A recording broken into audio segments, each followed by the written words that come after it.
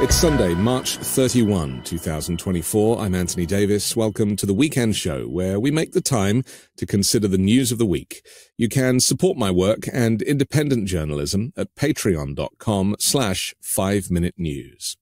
Our guest today is the founder and publisher of Courier, a pro-democracy digital news network with newsrooms in 10 states. Tara McGowan, welcome back to the Weekend Show.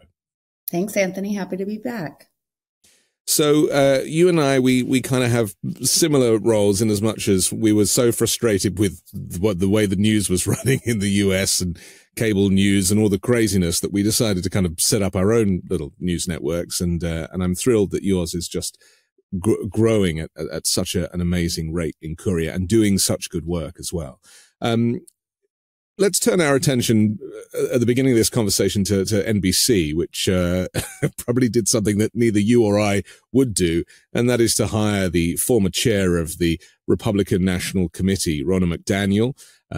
She's since been fired, so that story kind of came and went. But there's something quite symbolistic about that, isn't it? The idea that somebody who's been telling lies for Donald Trump for the last few years gets the job as a talking head on a mainstream news network. She was fired after a revolt from on-screen newscasters. How did you feel when you heard that she'd been given that job? I wish that I could say that I was surprised. I wasn't very surprised. This isn't the first time we've seen a major cable news network or news network in America platform someone who has unabashedly lied and propagated lies and disinformation. And as I was very delighted and also surprised a little bit to hear a lot of the NBC hosts actually come out and call her a gaslighter because they had been gaslit by her. So I unfortunately wasn't surprised that NBC made the decision. We've seen this before with a lot of mainstream and legacy news organizations platforming these folks, in exchange for things like access and being able to claim objectivity and claiming that they're representing both sides. But I think what we saw with everybody coming out so quickly and fiercely against the decision within their own ranks, within the network itself, was really this attack on their own credibility, right? Folks like Rachel Maddow and Joy Behar, they took this very, very personally, right? Where it's like, how can you put somebody on this network and legitimize them with this job and this platform when they have lied directly to our face and propagated lies? And Ronna Romney McDaniel is, somebody who was one of the biggest perpetrators of the big lie and ones who advanced that on behalf of Trump after the election. So for her to have been given that job is insane. It was a very preventable mistake. I think it's, we see this all the time too, but truly these networks and the people that lead them seem wildly out of touch. For them to not have predicted the backlash from their own anchors and their own staff, which obviously they heard and thus acted upon by canceling her contract just a few short days later. That's just the thing that's most baffling to me, is just how unbelievably out of touch they are to think that this is normal and then that they could normalize it. So I hope that there are lessons learned from the backlash and their response to it. The one interview that she did do with the network, which she actually did a week or so before it was announced that she had this job, she was asked the question, if Joe Biden won and Donald Trump lost, and she admitted that Joe Biden was the president, but she still refused to say that Donald Trump had lost the election. This is despite Donald Trump kicking her out of the RNC and replacing her with Lara Trump as co-chair, and the redirection of funds now. So if you donate to the RNC, the money is now going to Trump's PAC, which then pays his legal bills before it even gets to paying to show candidates, support candidates. I mean, it's almost as if he has a hold over her and everybody in the Republican Party, to the point that even after losing that job, she still can't say that he lost. No, she can. And she's not willing to, because that's the currency she has, right? And that's the currency that landed her that job before she was fired, before she could really do very much with it, is the access that she has and had, and the very prominent role she played in defending Trump in the last administration and the aftermath of that. And so without that, if she doesn't want to come to the good side, the side of the truth and the side of, where a lot of Republicans and a lot of former Trump administration officials have frankly come, which is being honest with themselves and with the public about what they saw and the culpable role they played and how they wanted to not be a part of that any longer. We're not seeing that from Ronna. She would rather capitalize on this. What she does next, we don't know, being, fired so publicly. I'm sure she's humiliated by it. I think she's threatening legal action against NBC. She can continue to dig her heels in to try to stay relevant because her, former boss is the nominee on the Republican ticket for president, or she could, come to the light side and try to capitalize on that, as some others have done. Her salary would have been $300,000 a year for 2 years. So as you say, she's probably going to sue for the $600,000. She has herself some, management already who did that deal and are probably going to, push for her to get full payment because she didn't renege on her contract, did she? I mean, so again, it's frustrating that it seems to be like yet another Republican propaganda machine that is being rewarded with a big cash prize.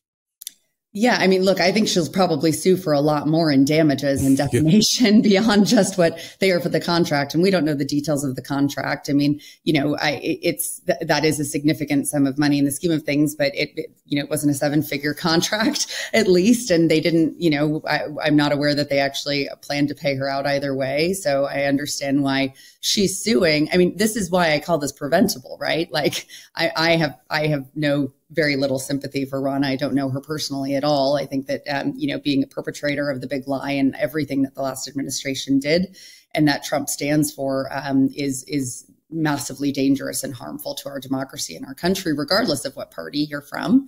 That said, she should never have been hired to begin with, and this could have been prevented. And so this cost NBC, and hopefully it costs their credibility, and it should. Do you think, though, that they're going down the same route as, we heard from, was it the boss of ABC, when they talked about the fact that Trump was box office and that, this is a great way to drive ratings, and he's having the former chair of the RNC, someone to, put the cat amongst the pigeons, as we say, to actually create a drama so that they can turn that into advertising revenue. I mean, surely that's why they hired her. Oh, absolutely. And just their really out of touch understanding of relevance and import as a news organization in this country today. I mean, I think we saw this with CNN too, right? Where, they brought on Chris from the Colbert Show to take over after Jeff Zucker was pushed out, and with an entire strategy around trying to make it more balanced again by suggesting that under the end of Zucker's tenure during the Trump administration, CNN had become more liberal or, more anti-Republican in their reporting, when frankly what they were was more aggressively pro-democratic and more pro-truth. And so this clinging by really the dinosaurs that still run major news organizations and outlets in this country to this idea that objectivity and balance takes precedence over upholding truth and holding liars and lies accountable very aggressively. Their desire to put the interest of maintaining sources with these liars and the propagators of lies over actually holding them accountable. We see this over and over again, and it's in my opinion, it's an incredible lack of courage and lack of integrity by executives of these news organizations in a crisis moment for our democracy. And, without a democracy, there's no free press in this country. So I'm really confused about their not understanding the direct connection to their own job security and the ability to maintain relevance and audience and to do the job that they purport to do, which is to inform the public. And so these misguided decisions by their business executives, by their leadership, yes, it is to your point, because they believe that they need to have representation of all these voices, and they need to have people who can add new topics and, frankly, lies and salacious comments to their programming during this election season. And Trump was a huge boon to their revenue in past years. And I think there is just a crisis over how to cover Trump today. There has been an enormous amount of criticism for how they covered him and monetized and benefited from that coverage in the lead up to the 2016 election and during his administration. And so we've seen some step back. We've seen some try to wade back into these waters. They don't really know what to do, but they do know that they have to keep attention and engagement to stay in business. And so I think that they're all flailing at trying to understand how to do that while maintaining true values and ethics of journalism, which I don't think that they're choosing the right ones in this moment to adhere to. Are ethics in journalism compatible with rampant profiteering in the media? Because maybe this is the issue. The news should not be for profit in the same way that healthcare should not really be for profit either. We've seen what happens when they are. And record profits is the other thing, isn't it? Because, fine, make a little profit, be able to pay all your staff. But a lot of these media companies, because they are now swallowing up smaller organizations and have become so big that there is a pressure from shareholders to make record profits and to keep paying those dividends. How much of that is a problem in US news? I'm certain it's a very large problem. I don't want to get too into the weeds on this because I study the media industry and sort of the really disastrous state that it's in here and abroad. But, when you say record profits today for these news networks are not what they used to be. They're never going to be what they used to be because the media ecosystem has shifted so dramatically, right? So like on a great night, cable news networks are getting, between 1 and 3 million viewers, right? In a country that has 100x that. So I think that they are all trying to figure out ways to stay relevant right now. Like that's what I believe that it is. They hear the death knell for this old model of broadcast journalism and traditional broadcasting, cable news and punditry, and it's all moved online, right? There's far more audience share on programs that are based entirely on audiences on YouTube and TikTok and Instagram Reels. And so I think that they are just trying to stay relevant to the elite audiences that they still serve. And they are still trying to cling to this idea that they can have it both ways, that they can represent both sides and try to keep this false narrative about a two-party system and a two-party government in this country where one party has abandoned an adherence to our democratic values and institutions, and they don't know what to do. They don't know how to handle this. And so all that they can do with their limited imaginations and strategic ideas about how to evolve reporting and news distribution and consumption today is to find the most salacious and attention-grabbing voices and headlines and topics to be able to drive their programming. And I think it's a really pathetic and sad state. And I do think that it is us watching the end of this type of news format that never served us very well. And putting 12 people on the screen at once does not suit me. Certainly it's something I can't bear. You watch multiple hours of cable news, which a lot, there are people on both sides of the spectrum that do, whether it's MSNBC or CNN or Fox, it will rot your brain. Yeah. I truly feel like I have friends who work in these organizations. I'm not diminishing them. This is the model that they are in right now. They have to get out of it, but it will make you dumber. because you're just hearing the same thing said over and over again by a few similar voices. And it's just redundant. It doesn't bring new voices or ideas to the table. It doesn't push audiences to think differently, constructively, or outside of the prism of a very reduced idea of our politics and government. And it doesn't serve us in a moment where we are facing a truly authoritarian leader taking and seizing power and maintaining it, which is the risk that we're up against. So let's talk about that. The election coverage from the major networks. Currently, they have a template which they've used for every election going back decades. They treat each candidate relatively equally. They both sides every story, and there's no space made for the fact that one of the candidates in Donald Trump is very mentally, emotionally compromised, probably compromised from a national security perspective as well. He is absolutely not the type of person that you want running. And that's not me saying it because I'm a snowflake and I don't want him to win. That's me saying it because the very republic is at stake, knowing that if he was to be successful this time, then the whole world would certainly look very different. And, you know, I've been reporting on how European leaders are scrambling to try and bolster their military and their strategy for future war, because they consider that Donald Trump would pull the US out of NATO and wouldn't support other nations. I mean, that is pretty terrifying, isn't it? So what could the major networks be doing to change their strategy for how they cover this and not do the old two-horse race presentation that they obviously have planned?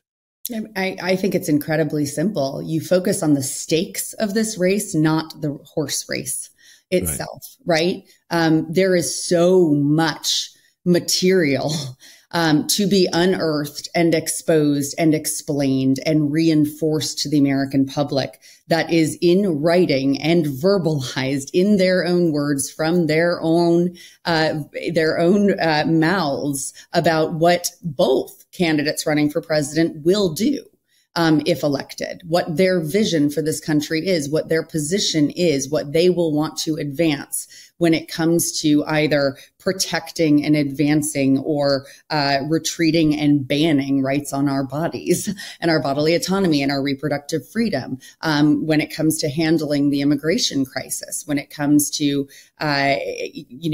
addressing the climate crisis and advancing a clean energy economy and revolution that would actually be able to conserve our environment and also build economic power that is sustainable in this country. So there's so much at stake in the world and in this country right now. And the two individuals that are running for president in 2024 could not represent more polar opposite ideals, values, or positions on how to solve the biggest problems in front of us. And so there is no shortage of information that needs to be reported in order to inform people about what this country will look like under a second Biden administration in term or a second Trump administration in term. And for your folks watching and listening, if you haven't explored and dove in or watched the explainers on Project 2025, which is the plan put forward by the Heritage Foundation by former Trump administration officials for the plan that Trump would enact if elected president, then they really should, because it's absolutely horrifying.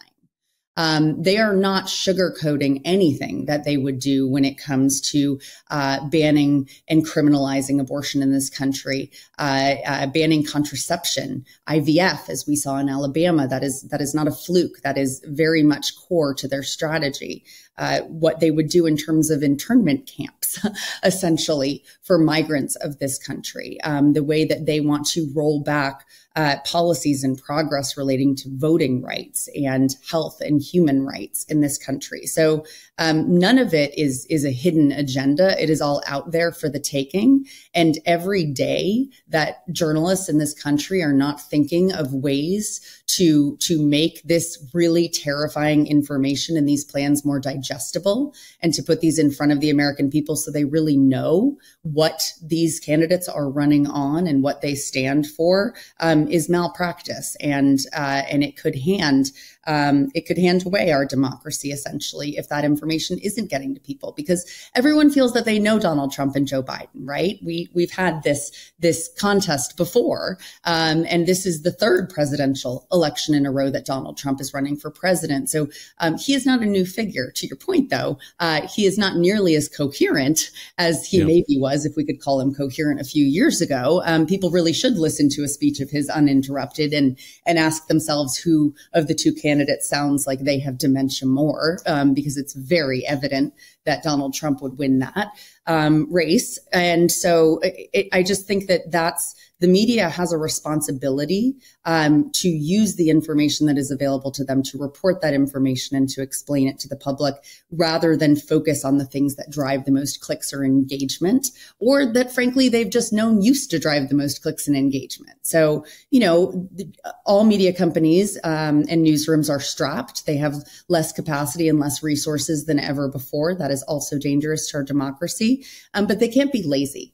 And they can't rest on the laurels of what drove them ratings beforehand, when they have a real responsibility and a job to play in protecting and preserving democracy. Let people make their own informed decisions by putting the facts in front of them, but make sure that the choices you're making about what you cover and how you cover it and how often you cover it are about the information that matters most to people when they're making decisions about who to vote for or whether or not it is worth their time and energy to vote.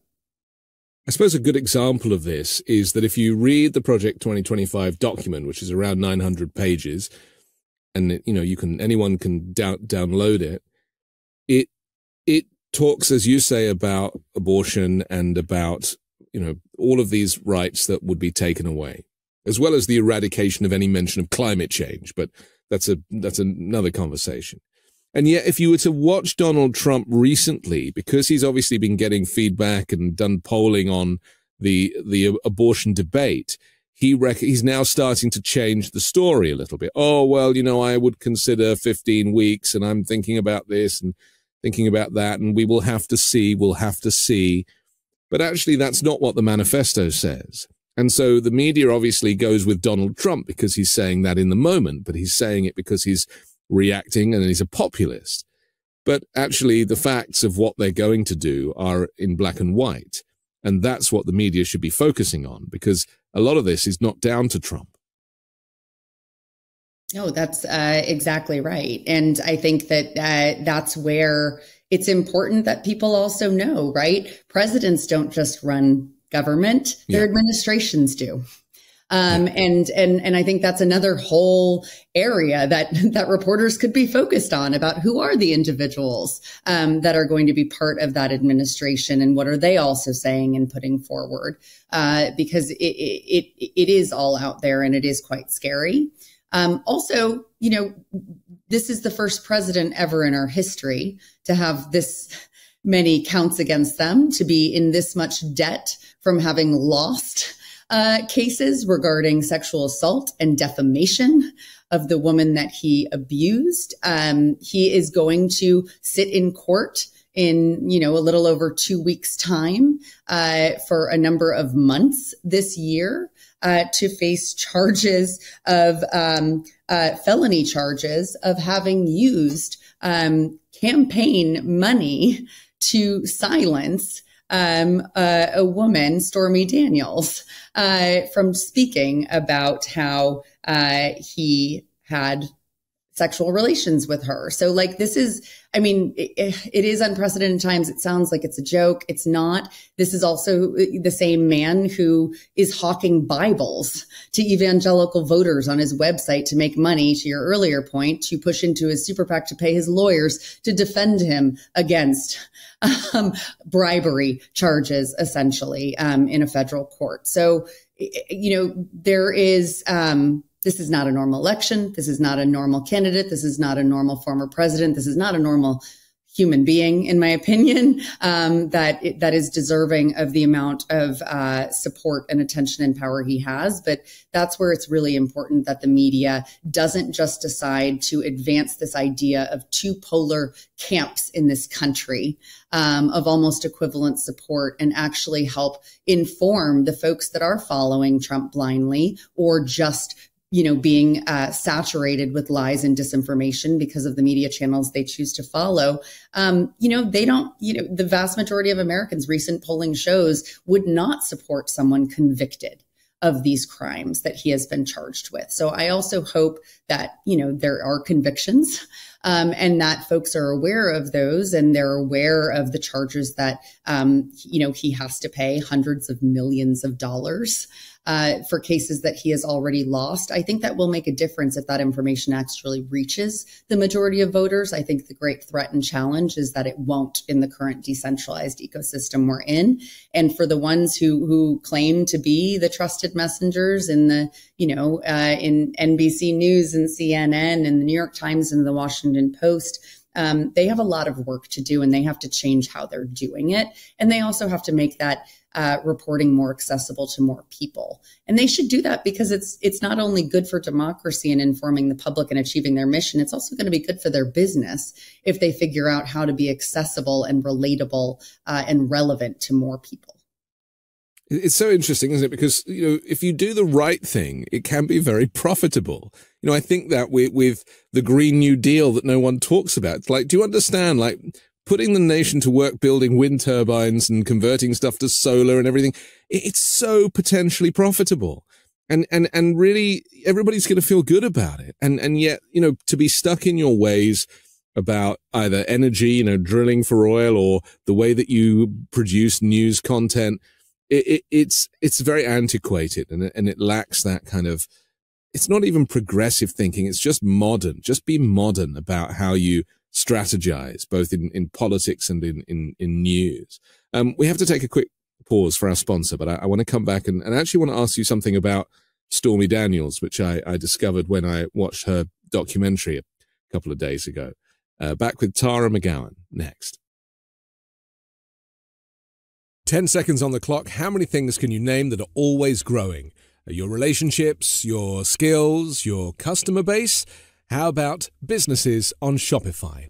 When we started podcasting, an online store was the furthest thing from our minds. Now we're selling t-shirts and Midas Touch merch, and it's so easy, all because we use Shopify. Shopify is the global commerce platform that helps you sell at every stage of your business, from the launch of your online shop stage to the first real-life store stage, all the way to the "did we just hit 1 million orders" stage. Shopify's there to help you grow. Whether you're delivering daily digests or serving sensational scoops, Shopify will help you sell everywhere. From their all-in-one e-commerce platform to their in-person point-of-sale system, wherever and whatever you're selling, Shopify's got you covered. Shopify helps you turn browsers into buyers with the internet's best converting checkout, up to 36% better compared to other leading commerce platforms. And sell more with less effort thanks to Shopify Magic, your AI-powered all-star. Shopify powers 10% of all e-commerce in the US. And Shopify is the global force behind Allbirds and Rothney's and Brooklinen and millions of other entrepreneurs of every size across 175 countries. Plus, Shopify's extensive help resources are there to support your success at every step of the way, because businesses that grow, grow with Shopify. Sign up for a $1 per month trial period at shopify.com/weekend. Go to shopify.com/weekend now to grow your business no matter what stage you're in. That's shopify.com/weekend. We're back with Tara McGowan from Courier Newsroom. I'm Anthony Davis from 5 Minute News. And so I watched this Stormy Daniels documentary the other day. I highly recommend that everybody watches it. I didn't know much about her. You said something earlier that was very interesting. You said that, he paid this hush money because he had sexual relations with the porn star Stormy Daniels. Watching the documentary, I learned that he didn't have sexual relations with her. She didn't want to have sex with him. He forced himself upon her, but she didn't report it as a rape. She just went along with it because, you know, that was where she was at in her head at the time. She was also a registered Republican. Not that that affects this particular moment, but, you know, people don't really understand what was at stake here. And this is the other thing that I find very interesting, is that had that story have been a story about a crime, it would have changed the whole narrative. And watching the documentary made it absolutely clear to me that there are women who are, you know, whether you work in the porn industry or not, who are still, you know, feel because of this, the hierarchy and the patriarchy and everything that goes with it, that they've reprogrammed themselves not to think of these incidents as crimes. I have not seen the documentary yet, so actually I wasn't aware of that, and I'm going to watch it. I think, though, to your larger point, I mean, something that a really terrible thought when you were saying this, so that crossed my mind that I want to share, is that I don't know that it would have mattered. I would like to think that it would. That is the world I would like to live in. I don't know fully that we're in that world yet. You know, I don't think that E. Jean Carroll's you know, her own testimonial of him raping her, which that has been validated now. And the court has agreed that he assaulted her and then also owed her an enormous sum of money because of defaming her after she came forward. When repeatedly defaming her. So she could sue him again now. Yeah. Repeatedly. Exactly. And, you know, what a hero to take one for the team, because it is incredibly brave to be a woman who has been sexually assaulted, especially by somebody prominent and someone who has been president or running for president, and to make that probably the largest known part of your identity for the rest of your life, in order to seek justice and to ensure that it doesn't happen again, or that person pays for those crimes. That is not an easy thing to do. As a woman who has been sexually assaulted, I am, like most women in the world, it's an incredibly difficult thing to do. It's an incredibly brave thing to do. And it's an incredibly, in these women's positions, incredibly patriotic thing to do, to be able to come forward about that. So I think that's a horrible part of the story that I and most people are not necessarily aware of. Isn't it interesting that the media haven't picked up on it? That the media must have watched the documentary as I did and heard her saying that she thought he was disgusting, that she wasn't attracted to him. He shows up in the room, walks out of the bathroom wearing, you know, nothing but his underpants or a robe, I forget, and literally like forces her on the bed. And yet the media have not run a single story about the fact that this is different, that it changes the narrative. That's what surprised me the most. Oh, Anthony, this is a bigger conversation about patriarchy and bias in media and trusting women. I'm even thinking of how to be careful in how I respond to this without too much of an emotional reaction, because I am certain that there is probably a lot of bias about among media executives of whether they can position her as a trusted messenger, or of someone that they want to lift up her story because of her background and because of her choices. We don't have a great deal of respect for sex work or sex workers in this country or in other countries. So I don't want to make assumptions, but I do live in this world. I am pretty clear-eyed about it, and I'm sure that's part of it. And to my earlier point, it's a brave thing because you are undoubtedly going to be disparaged and defamed and disgraced if you're a woman who comes forward about having been assaulted by a man, whether he was powerful or not. It's just part of the world that we live in still, unfortunately. So I think it's really brave of her to come forward. I wish that it would be a bigger story, that the media would talk about more. We also I will never, ever forget the day in my office when I was working at Priorities USA, the major super PAC, running a campaign against Donald Trump the first time he ran for president in 2016. I will never forget the day that the Access Hollywood video dropped, and our jaws dropped to the floor as we watched it. And, there was a part of all of us on the team in that room that was like, this could kill him. This could be it. And it didn't, as we all know. It didn't change anything. If anything, it made him more popular. And the unbelievable sorrow is the word that comes to mind. Yeah. That I know I and millions of women felt in understanding that didn't matter, that was not disqualifying. And that was before we knew that, he would be an accused rapist. It's a very difficult topic for me to talk about because there was a time where I was very naive and believed that would be disqualifying for a man to run and be president of this country. And unfortunately, we know now that it isn't. I feel, like you, I feel all sorts of things. I have a daughter. I think about these things a lot, and I recognize that the fact that Stormy Daniels, because she's a porn star, there will be a percentage of people who think, well, it's not possible for her to be raped by nature of her chosen profession. And that in itself is a stain on humanity in the US, that position can be taken. And my fear is that position is taken by lawmakers. Invariably old white men. A lot of this goes back to that, doesn't it? It sure does. And there's also antiquated laws, I believe, still on the books in some states.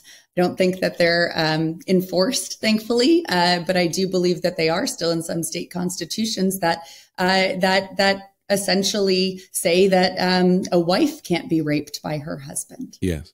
So this is, deeply entrenched in culture and society. This is what, us feminist liberals are talking about when we're talking about the patriarchy. Unfortunately, is that the diminishing of women and the not believing or trusting them it's at every level. And so, to be a proud and successful porn star, you're starting at a disadvantage to be trusted if you're raped or assaulted or believed or respected.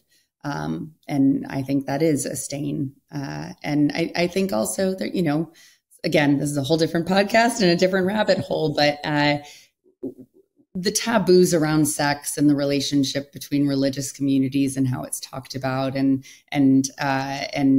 gender dynamics and kind of, nuclear family dynamics. There's all of these issues. And, I think that's part of why there is a war, a culture war at really of the highest frequency I've ever felt or experienced, just in terms of what the far right and the Christian ideology and Christian nationalism that infuses so much of their agenda is trying to truly bring us back to a time of fully oppressing women. Right. There is, a viral trend that has been propagated by the far right called trad wives, traditional wives, yeah. Right. All about, glamorizing being a housewife and just living to please your husband and be a stay-at-home mom. And I don't disparage stay-at-home moms. I think that's got to be the hardest job in the world. It's why I don't have it. And I just, it is, it really is a true fight in this election, is a true fight about, how we do respect women. Do we respect women? Do we respect them to make their own choices about their bodies and when and how and if they want to have children? Do we want them to be able to continue to contribute massively to this economy as they have done, as they have become a much larger part of the workforce? Or do we want to put them back in the house so men can maintain power? And I think it all comes out of a real desperation and fear and insecurity of men, of weak men, who are scared of losing control and power because if women have it. And, that's a bigger conversation, but that is truly what is at stake. That is what Trump and the right represents, is trying to take us back and put women in a position where they don't have a voice at the table, where they don't have a seat at the table. And we've been there before, and generations and generations of women and good men fought for equality and equity. And we're still not fully there, but they would like to take us right back. And I think this is just another symptom of that. The Christian nationalism, which is embedded in this Project 2025, as you say, which the Heritage Foundation published, there's around 40 advocacy groups also on the far right that have literally put their names to this. I mean, there is a whole list of contributors in the back. But Mike Johnson is now the Speaker of the House, second in line to the presidency, also a far right Christian nationalist. And, you know, he has been very outspoken about his views and how he views everything through the lens of the Bible. But there is so much hypocrisy, because often a lot of these Christian nationalist views, which seem very hardline, anti-women, anti-minority groups and everything that goes with that, the hypocrisy comes that when you do some investigation, that actually a lot of these men are cheating on their wives. A lot of these men are behaving in the completely opposite way to, you know, the way that a good Christian would be expected to behave. And we hear about it in news stories. I mean, stories break all the time about these religious sects or these, religious cults, Nexium, for example. And, you know, how do we kind of qualify this when they're saying one thing, but behind the scenes doing something else? The hypocrisy, right? Do as I say, not as I do. The thing is, most people really don't like hypocrites. They don't like corruption. There is historic, really unprecedented mistrust right now in government and politics and politicians and in media among Americans and in other countries around the world. And it is because of that hypocrisy, right? It is because of this longstanding tradition of politicians projecting certain values and positions and then living very differently, right? Like, this is what will get me elected among factions of the population that I need. So I will represent what they believe and what they want to hear, but I won't actually practice it in my own life. Like Trump selling Bibles now when he's never read the thing. Trump sending Bibles, right? Or, a Republican that has for their entire lives voted against abortion rights or access, and then, pays off a woman to get an abortion who he slept with, right? Like, we've heard these stories before. When they do come to light, though, they are very, very effective at bringing some of these folks down, because folks don't want hypocrisy, because it leads to mistrust. And so I think that hypocrisy needs to be talked about more. It needs to be proven out more and shown.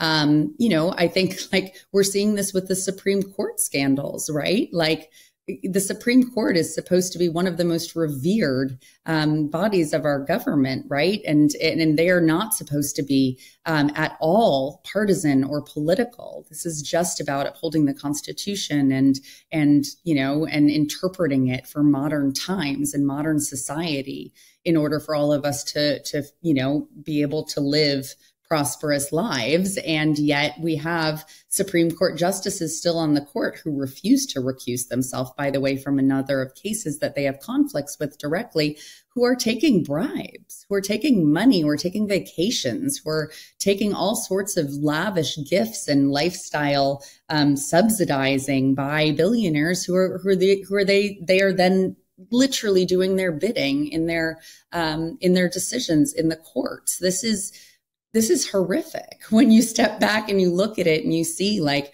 that, that this is insidious in our institutions. And if we don't call it out, and if we don't hold these people accountable, and we don't take folks off the courts for ethics violations, like Clarence Thomas and many, I mean, his wife was one of the organizers of the insurrection. Like, it's really just unfathomable in some ways. If we don't take action against this, and we don't hold these people accountable, then we do lose the core, right? We do lose the center. We do lose the ability to have these institutions to protect us and our rights. And so that is the fight that we're in right now.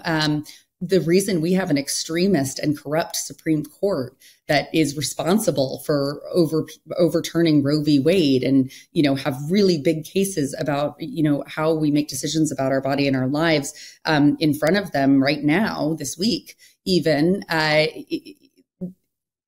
3 of those Supreme Court justices were put on that court by Donald Trump. Whoever's the next president, whoever wins the presidential election in November of this year, could choose up to 2 more replacements of justices on the Supreme Court. If you don't vote for any other reason in the world, vote because the Supreme Court will be made up or remade in the design of the next president. And that is where this Supreme Court is ensuring that all of our rights are moved to the states and away from federal government. And, that is, and they have also done Trump's bidding directly. Sorry to go on a tangent about them, but, they originally denied the ability to hear the case about Trump's immunity, and then they changed their minds. Why did they change their minds? That was a gift to his campaign. Well, it's payback, isn't it? I mean, he gifted 3 of them a lifelong appointment, and in return, he expects something. That's how a mafia boss operates. Yes. And they have shown us that they are fully prepared to hand this election to him if the decision about who wins that election, if it comes too close to call in more than one state in this country, will go to the Supreme Court. I personally have zero faith or confidence that they will do the right and just thing in that situation. Well, they're politicians, aren't they? I mean, the idea, for me anyway, coming from England, where we don't have political appointed judges, to the point that I've made to all Americans when I talk about this is how is it even possible that your high court judges are political? And that's a good distinction, right? They're not politicians because still, at least today, still in America, politicians have to be elected. Justices are not. They are appointed, and in some of Trump's justices that he appointed case, they were rammed through pretty unceremoniously in ways that under Mitch McConnell's leadership in the Senate was not made possible under President Obama's administration when there were open seats. So there's just they are political, though, for sure. They have an agenda. They have an ideological agenda. They have a Christian national agenda, and they are imposing it in their decisions. The former Supreme Court Justice Stephen Breyer said in his new book that conservative justices' approach can't serve the country and is doomed to fail. In the book, he hits hard at the approach of his conservative former colleagues and sounds a public alarm. He says if the court continues to deploy their methods of interpretation, we will have a constitution that no one wants. It's a remarkable statement from a former Supreme Court justice, wouldn't you say? Yeah, it sends chills down my body because we're living through that reality now as it comes to fruition. So I think that this is, it's the most effective thing Trump did for the folks that got him into the White House was hand the Supreme Court over to right-wing extremists and Federalist Society folks. And so it's it has to also be made clear to the American people, especially the ones that are not as politically engaged or don't consume as much traditional media, that the decisions made by that court are not the decisions made by this administration, but by a Supreme Court that the majority was built by Donald Trump. And he will only expand the extremists on that court if he is reelected. And that is where most of our decisions will be made about our lives. You know that feeling you get when you're like, oh, it's going to be fine. They'll do the right thing. I'm sure you felt that way when you thought Hillary Clinton was going to win in 2016. The people will do the right thing. And it didn't work out like that. But I get this feeling with the court, especially regarding his immunity case. People are saying, oh, no, they'll. And I'm like, no, they won't. Only because I learnt my lesson over Brexit. I believe that the Brits wouldn't vote to leave Europe, and they did. And so I'm not taking anything for granted anymore. And so I'm saying, and I'm one of very few in this medium that is saying that they will absolutely grant him immunity, because it ties up with what his lawyer was saying only on Friday. He was arguing for the Georgia election interference indictment to be dismissed on free speech grounds. This is Stephen Sado, Trump's attorney. He argued for tossing out the Georgia election interference case on First Amendment grounds at a pre-trial hearing. He said, the reason why we don't even get to trial is because it's unconstitutional to force an accused to stand trial on protected speech. I mean, these things are all connected in my mind. They are. I was going to say, when you said, when you brought up Hillary Clinton's election, I was always a peculiar case. And it's because I think I started my career in journalism before I went to politics and came back to journalism. I never, ever, ever believed that they were going to do the right. Interesting. I was really, really personally impacted and affected by the mushroom cloud lies and disinformation that put us in a war that we should never have gotten into after 9/11.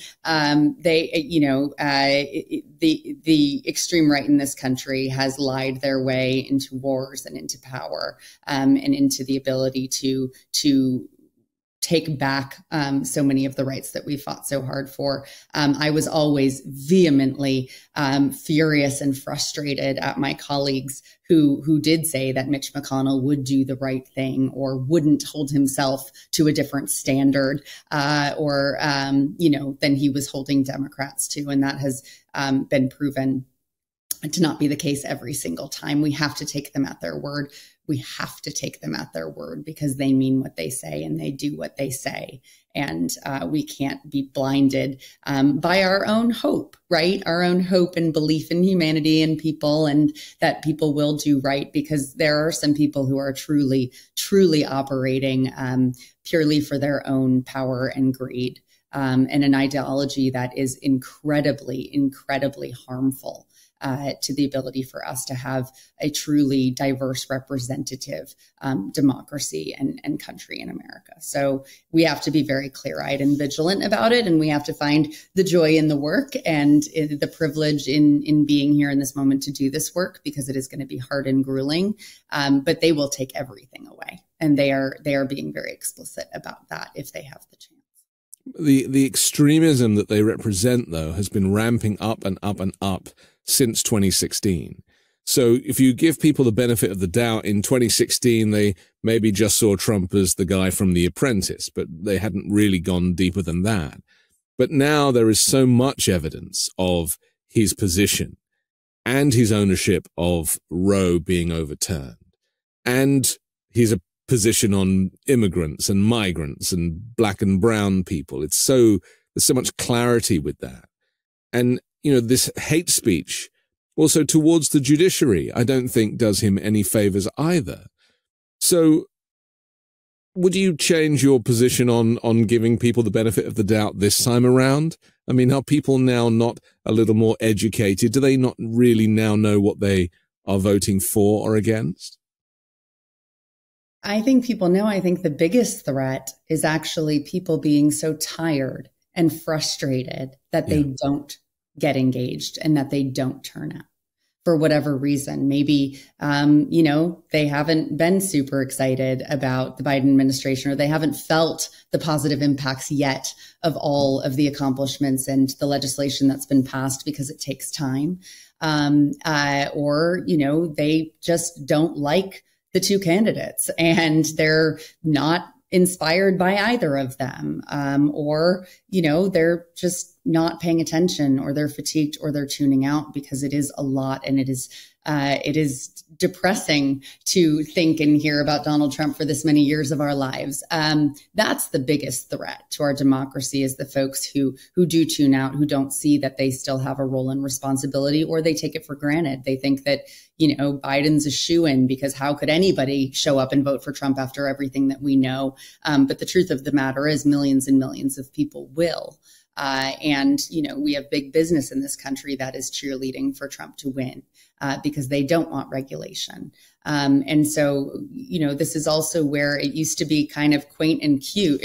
Now it feels quaint and cute. It wasn't certainly at the time, but where democracy didn't really feel that real when we had Republicans in the Senate and Congress, voting against what 70 or 80% of Americans supported when it came to things like gun control, or action on climate change. And it was because they're getting paid off, right, by the gun lobby, et cetera, right? Like they were there to represent whoever filled their campaign coffers and not their constituents. And now it's at the point where I think oftentimes they just think the courts that they have taken control over will just do their bidding for them. They don't want a democracy, right? We have to be really clear and explicit about that. They do not want a democratic government. They do not want the people to choose who is in power and represents them, and for those people to truly represent what they want. They want authoritarian control. They want command and control. They want to make decisions that benefit them and their friends and their peers. And they want to take this country back to a place that it was never founded on the principles of. They want a Christian state. They want these things that marginalize massive populations in this country that they don't see as equal or equivalent to them. And so this is a long game that they have been playing. The silver lining is that since it has come above the surface with Donald Trump and the shock of his win for so many in 2016, Democrats and pro-democracy Americans have showed up and won nearly every election that we have had since. And I do believe that that will happen again, but it is going to take everybody understanding that the stakes are even higher and not lower, because we've seen this show before, because it will not be the same. It was horrible when Trump was president. A lot of people were hurt. A lot of lives were lost. Yeah, people forget, don't they? People forget. Just go back to where we were 4 years ago. Trump asked that question, weren't you better off? No, right. We were in lockdown. We had no light at the end of the tunnel of the pandemic. We had no idea when that was going to end or if our lives were ever going to go back to normal again. 4 years later, it's almost easy to forget it happened. I mean, not for a lot of people, but our lives are more or less back to normal. President Biden put the pandemic to an end with mass vaccine deployment and putting money in people's pockets and saving small businesses across this country. So it will be worse than it was in Trump 1.0 if he is reelected, because one, he stated as much. He learned a little bit along the way. He learned what he could get away with more. He has incredibly strong allies in our biggest foes, in Putin, in Russia, and in China. And so it's just, I don't think anybody can really understand or conceptualize what this country will look like under a second Trump administration, or the fact that it's not hyperbolic at all, that we may not have a Democratic election for president after 2024 if he makes his way into the White House. I want to talk about the spanner in the works to a Joe Biden victory, and that could be the Electoral College. We have to take another quick break, but we'll be back in just a moment with Tara McGowan. I've always found it difficult to find clothes that I like to wear. And when I find one thing that works, I just buy loads of them and just wear the same thing all the time.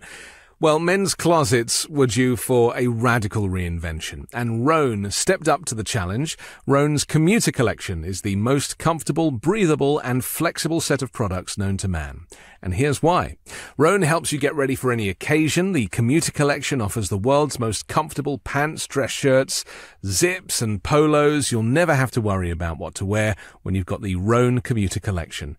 The comfortable four-way stretch fabric provides breathability and flexibility that leaves you free to enjoy what life throws your way, from your commute to work or your 18 holes of golf.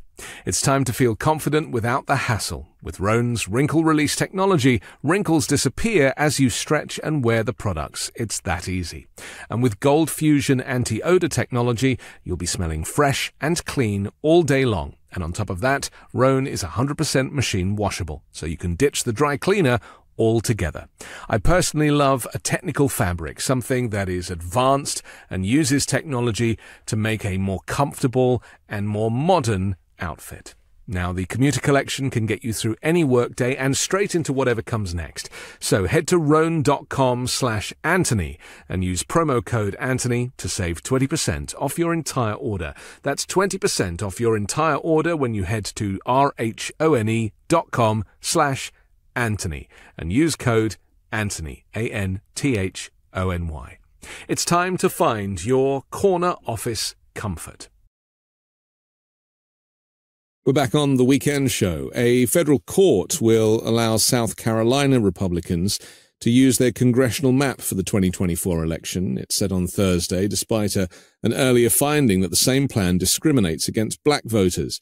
The decision is a big win for Republicans, who are aided by the U.S. Supreme Court's slow action on the case. This is an example of how the Electoral College is used as a strategic device to shoo in Republicans, to stifle the vote, to prevent black people from voting in certain districts. We've heard it before, and with the Supreme Court in place, it doesn't seem like that system has been overridden in any way. How do you feel about the complexities of the Electoral College and how it is stacked towards Republicans winning? How do I feel about it? I feel so many things about it. The fact that we have an electoral college in this country means that we don't have a true democracy, right? That is the thing that is imperfect that we want to make more perfect over time or improve upon. Right now, we have to be distracted by the fact that we just have to keep one before we can really build on it and improve upon it. But they are continuing to whittle away at the rights and freedoms of Americans to participate in a democracy and be represented by one with decisions like this. I think a lot and talk a lot about apathy and the danger of apathy among Americans right now. But I think it's really important that that folks with a platform, and especially Democrats, address something that people feel that is real, which is that they aren't and haven't, for the most part, been truly represented in the current system that we have. And what I mean by that is that a lot of people don't feel like their vote matters. And I believe every single vote matters, and it does. And it especially matters no matter where you live in your local elections and your state elections that are becoming even more important than ever before as our decisions about our rights get moved to state houses. But I will say, if you don't live in electoral college state that is a battleground or truly competitive when it comes to just the presidential election, it is hard to believe that your vote really matters. You have to believe just in your agency as a citizen and the role you play as a part of something so much bigger than yourself. But it is true that, I live in Rhode Island. It is a very blue state. I'm so proud of it. I'm proud that we are raising the ceiling on so many things, like protecting women's access to abortion and LGBTQ plus rights. Like we're raising the ceiling across the board. But does my vote in the presidential election as a resident of Rhode Island matter as much as my friend who lives in Madison, Wisconsin? Absolutely not. That's just the fact of the matter. And so, that's a little bit of a demobilizing message. It's why you don't hear it so often, but people already know it. And so I also think it's important to acknowledge that your vote matters a lot more in the presidential election if you do live in a state like Arizona or Nevada or Wisconsin or Michigan or Pennsylvania than it might in a deep blue state. If you are a Democrat or just a pro-democracy human who lives in a deep red state, your vote really matters too, because there just has to be more of you, and you create a permission structure for other people. And we also know that there are people in states like Kansas and Indiana who absolutely share values when it comes to supporting abortion and reproductive access. We saw that with the ballot initiative in Kansas that had overwhelming support to protect abortion access. So I think that if it were up to me, we would rid ourselves of the Electoral College in this country. If presidential elections were decided by the popular vote, a Republican would not have won the presidential election in the greater part of my lifetime. That's a fact of the matter. It would have been a blowout the past number of elections for Democrats. It was just one time, wasn't it? I think George W. Bush was like the one holdout on the popular vote. That's what I was thinking in my head when I said the better parts. I was like, was it his father? Yes, exactly.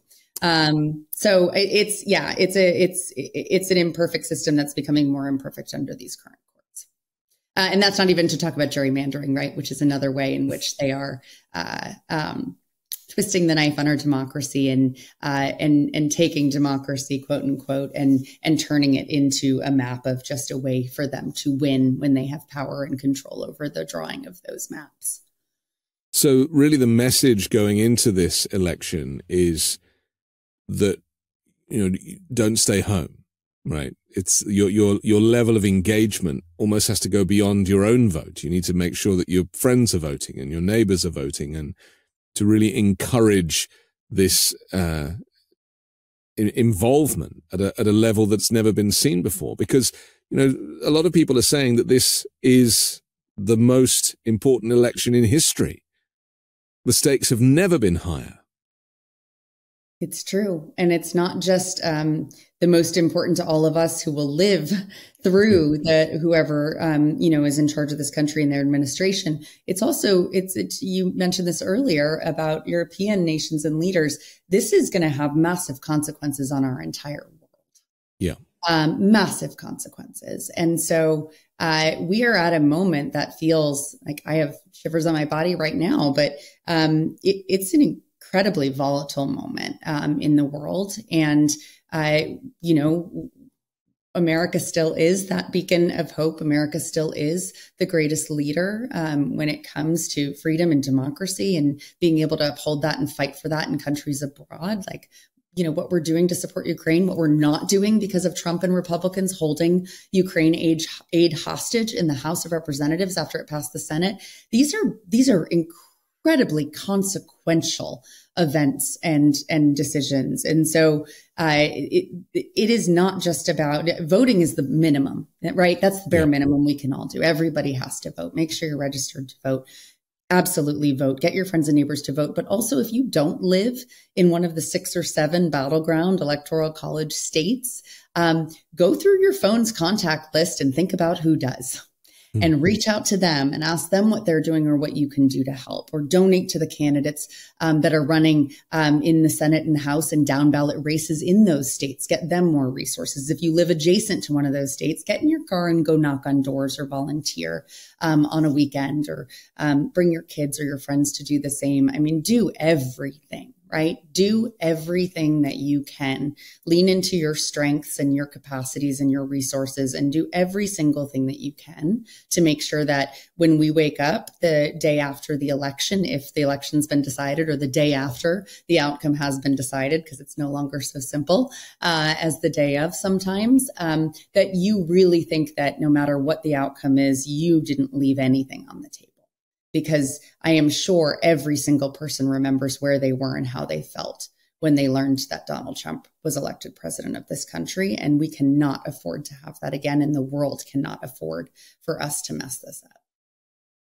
There is a little beacon of hope. And I want to mention the Democratic candidate Marilyn Lands, who campaigned on ending Alabama's near total abortion ban and protecting access to contraception and IVF. She won a special election on Tuesday for a Huntsville area state house seat, succeeding the former Republican David Cole, who resigned in August after pleading guilty to voter fraud charges.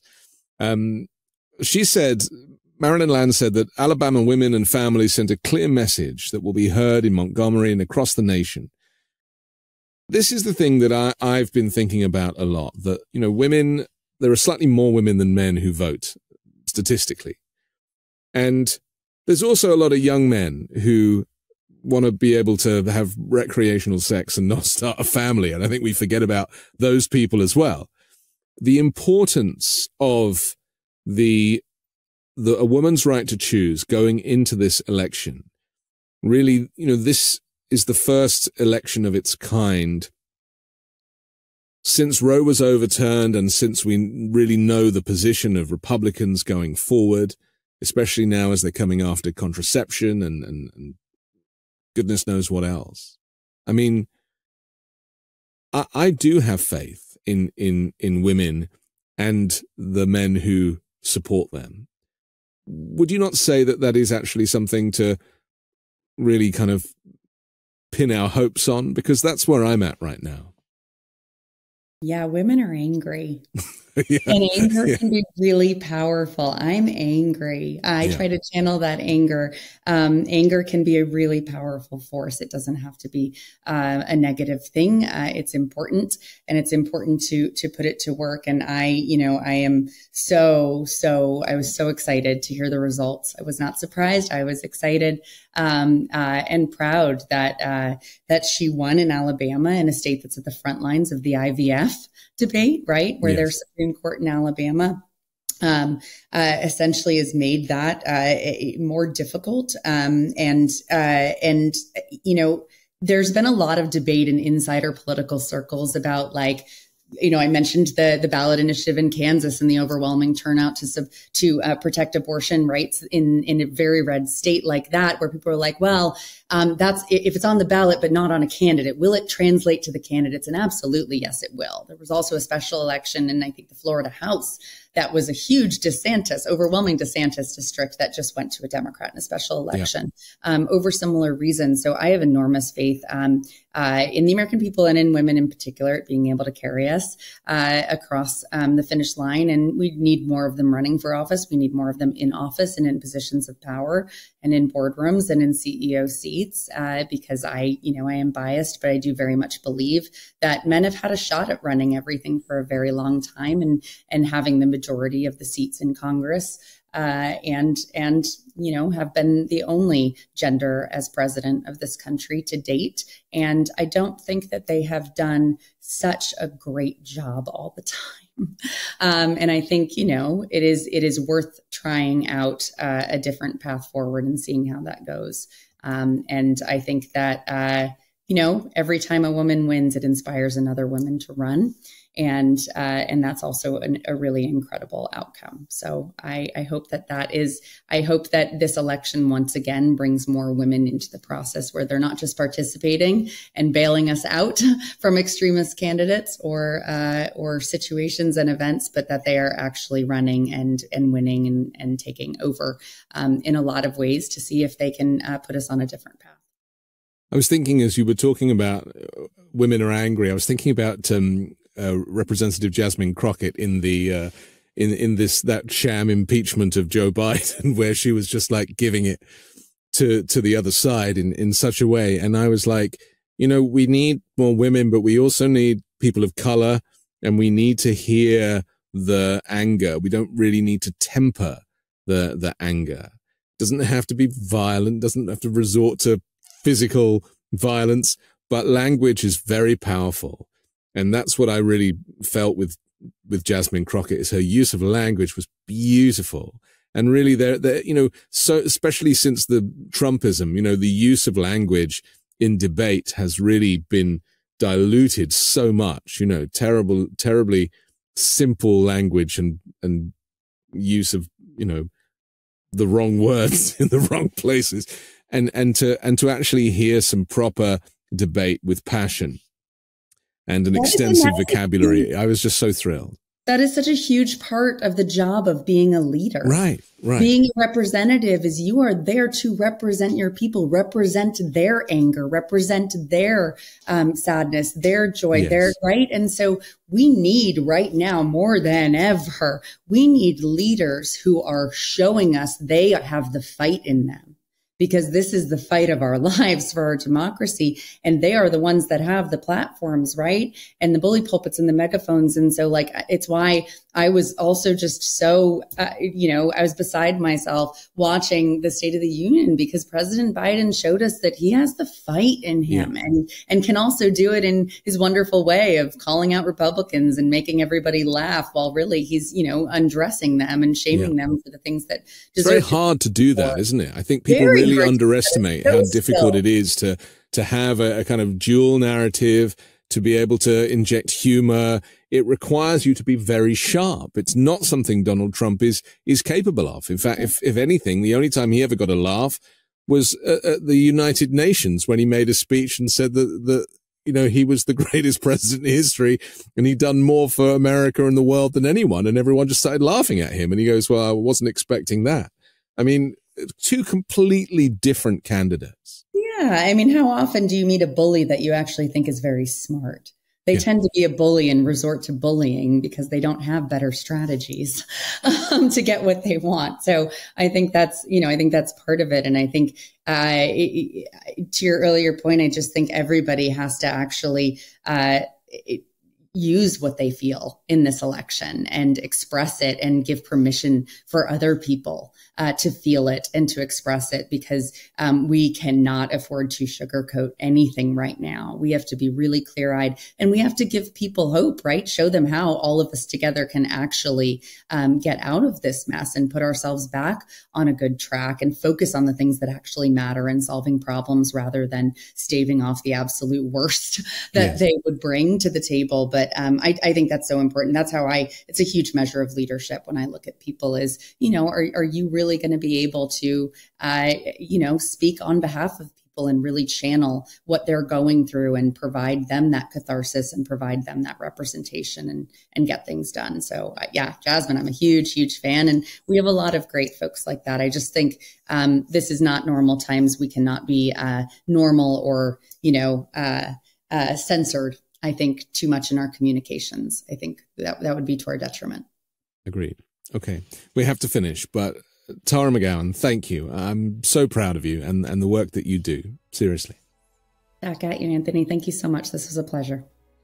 I'm Anthony Davis. Don't forget to support me and independent journalism at patreon.com/5Minute News. Download the 5 Minute News podcast, catch our YouTube channel, and join me next week with a brand new special guest and more factual news to discuss on the 5 Minute News Weekend Show with Midas Touch.